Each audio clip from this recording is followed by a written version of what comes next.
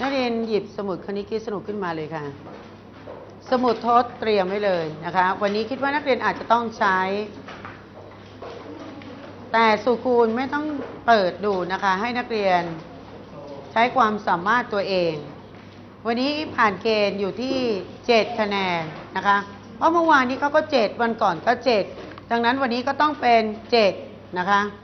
พยายามแข่งกับตัวเองค่ะยังไม่ต้องแข่งกับเพื่อนแต่พยายามแข่งกับตัวเองต้องพยายามผ่าน7ไปให้ได้นะคะแต่นักเรียนต้องทำด้วยความซื่อสัตย์สุจริตไม่ใช่ใช้ความรู้รอบตัวรอบโต๊ะหรือแอบเอาคำตอบของเพื่อนมานะคะเอาละค่ะพร้อมแล้วข้อที่1วันนี้ไปเรื่องของเศษส่วนที่มีค่าเท่ากันเศษส่วน2จำนวนนี้มีค่าเท่ากันให้นักเรียนหาว่าจำนวนที่อยู่ในช่องสี่เหลี่ยมนั้นมีค่าเท่าไหร่เศษ12ส่วน34เท่ากับเศษสี่เหลี่ยมส่วน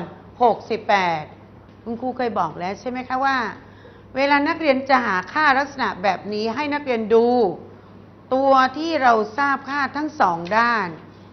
อย่างข้อนี้ตัวที่เราทราบค่าทั้งสองด้านก็คือตัวส่วนจาก34ไปเป็น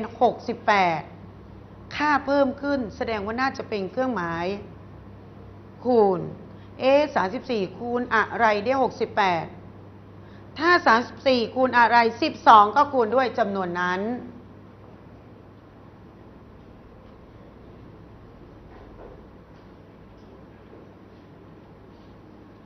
คิดด้วยตัวเองนะคะ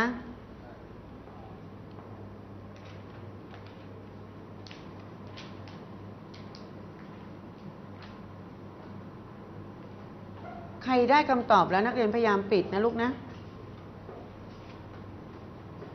ข้อที่2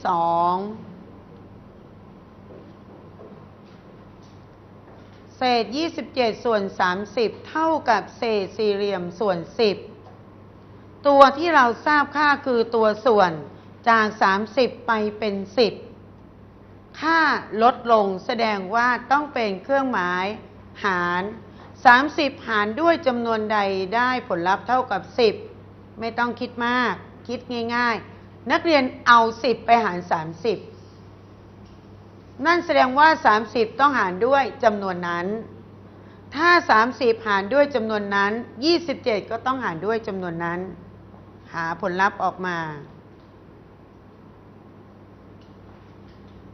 การที่เราจะมองว่ามันหารด้วยจำนวนใดเอาตัวที่เราทราบค่าทั้งสองด้านไปหาผลหารเลยค่ะผลหารนั้นก็จะได้ทราบว่า30ต้องถูกหารด้วยจำนวนนับใดนั่นเองผ่านไหมข้อที่3เศษ24ส่วน54เท่ากับเศษ4ส่วนสี่เหลี่ยมตัวที่เราทราบค่าคือตัวเศษจาก24ไปเป็น4ค่าลดลงถ้าลดลงแสดงว่า24ต้องใช้เครื่องหมายหารแล้ว24มันหารด้วยจำนวนนับใดล่ะวิธีคิดง่ายๆนักเรียนก็เอา4ไปหาร24เลยได้เท่าไหร่ก็แสดงว่า24ต้องหารด้วยจำนวนนั้นแหละถ้า24หารด้วยจำนวนนั้น54ก็ต้องหารด้วยจำนวนเดียวกันนี่ครูพยายามอธิบายเสริมแล้วนักเรียนต้องพยายามคิดตามที่ครูอธิบายด้วย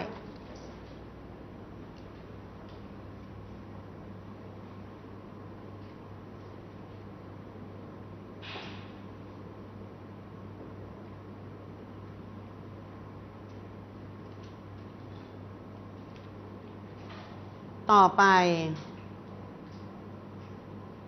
ข้อที่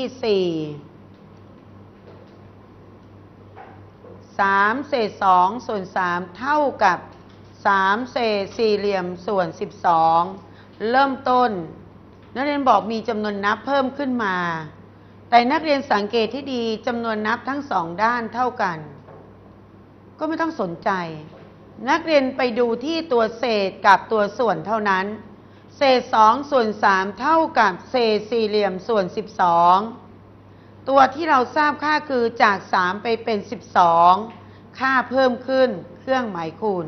3คูณด้วยจำนวนใด2ก็คูณจำนวนนั้น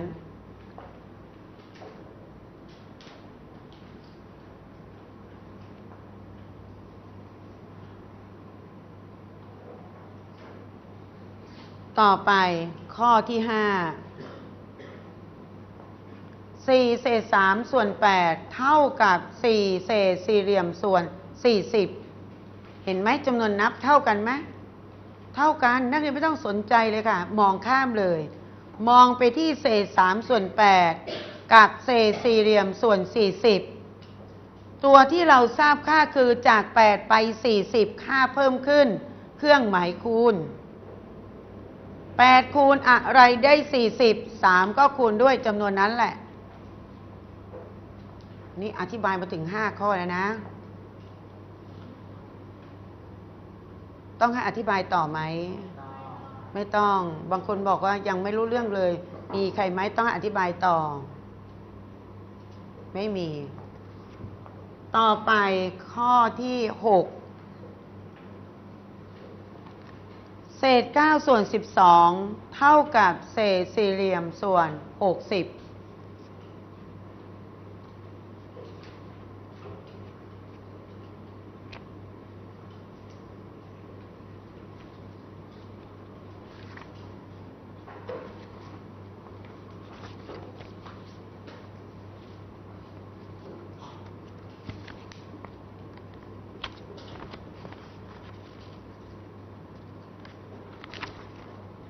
อ่านไหมต่อไปข้อที่7เศษ 144 ส่วน 180 เท่ากับเศษ 4 ส่วนสี่เหลี่ยมหลายคนบอกโอ้โหตัวเลขตั้งเยอะใครจะไปรู้คุณครูบอกวิธีคิดแล้วไงคะจาก 144 ไปเป็น 4 ค่าลดลงแสดงว่าเครื่องหมายหาร144ถูกหารด้วยจำนวนนับใดวิธีการหาจำนวนนับนั้นก็คือเอา4ไปหาร144ได้ผลหารเท่าไรก็แสดงว่าจำนวนนั้นเป็นตัวหารทั้งเศษและส่วน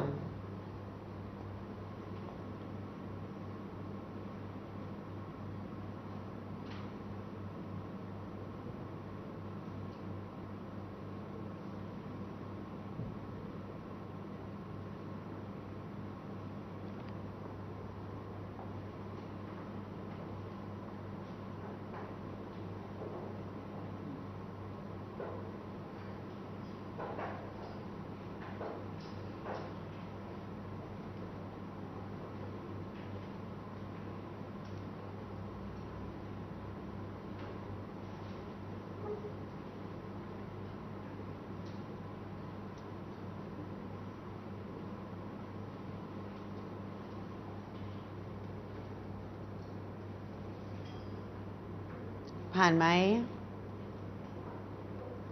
ต่อไปข้อที่8 3 เศษ 15 ส่วน 20 เท่ากับ 3 เศษ 3 ส่วนสี่เหลี่ยมจำนวนนับเท่ากันนักเรียนมองข้ามนักเรียนไปมองเฉพาะเศษ 15 ส่วน 20 จับคู่กับเศษ 3 ส่วนสี่เหลี่ยมเลย15ไปเป็น3 15ถูกหารด้วยจำนวนนับใด20ก็หารด้วยจำนวนนับนั้นเห็นไหมว่าใครคล่องสูตรคูณจะได้เปรียบมองปั๊บเราจะนึกออก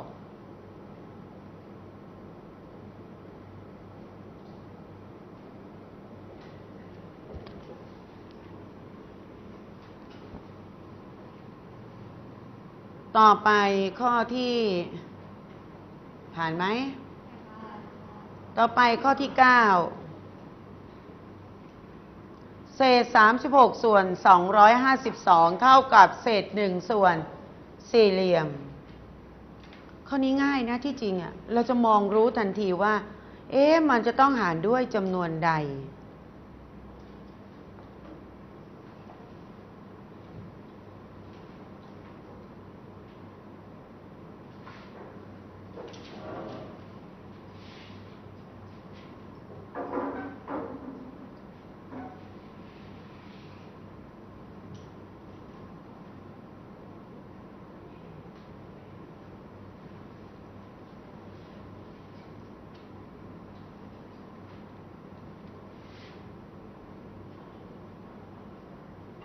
ผ่านไหมคะ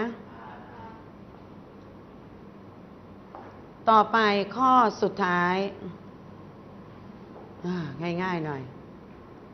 เศษ6ส่วน33เท่ากับเศษสี่เหลี่ยมส่วน11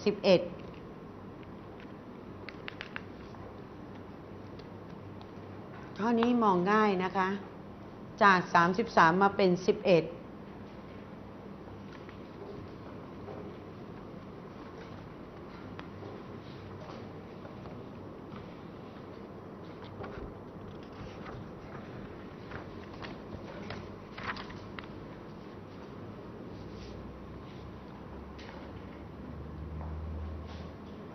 เสร็จยังคะเสร็จแล้วเปลี่ยนสมุดด้านหน้าด้านหลังค่ะด้านหน้าด้านหลัง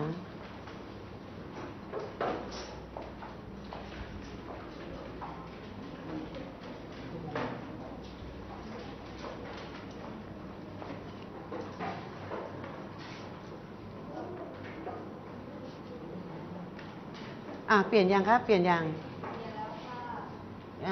นิติพัฒน์มีอะไรครับนิติพัฒน์ตรวจของใครข้อที่1